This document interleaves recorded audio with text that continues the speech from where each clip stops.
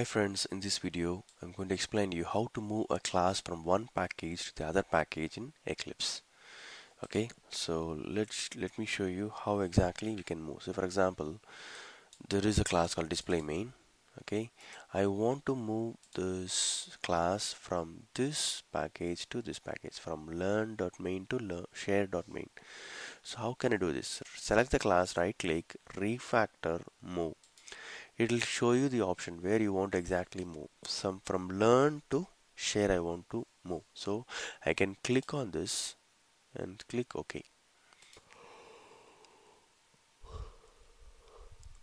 Now display main class is moved from learn.main to share.main, and it has updated the reference as well, the package name, everything it will change. So it is faster to move using this shortcut key. If you want to move manually, you have to update all the references, so better to move using Eclipse shortcut keys. Okay, thank you.